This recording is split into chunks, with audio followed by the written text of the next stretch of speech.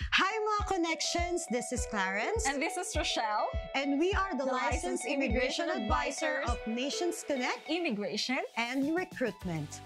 So alam niyo ba na may mga bagong updates regarding New Zealand border reopening? Definitely, Clarence. And ang tagal na nito na hinihintay ng mga clients natin offshore. Yes. Messaging us through FB and emailing us talaga naman. And we are so excited, guys, that finally magkakaroon tayo ng clarity about border opening. Yes, and in saying that, since magbubukas na po ang borders ng New Zealand, meaning magbubukas na rin po ang mga opportunities for our migrant workers all over the world. Yes, and kasama nyo kami dito sa Nations Connect who will gonna give you job opportunities po para sa ating, not only sa ating mga kababayan clients, no, but as well as those people who are aiming to come here in New Zealand looking for a job. Yes, and for those aspiring migrant na gustong pumunta sa New Zealand pero unsure kung anong visa ang ititake nila, make sure to keep in touch with us because Nations Connect's gonna help you kung ano ang the best pathway to start your New Zealand journey.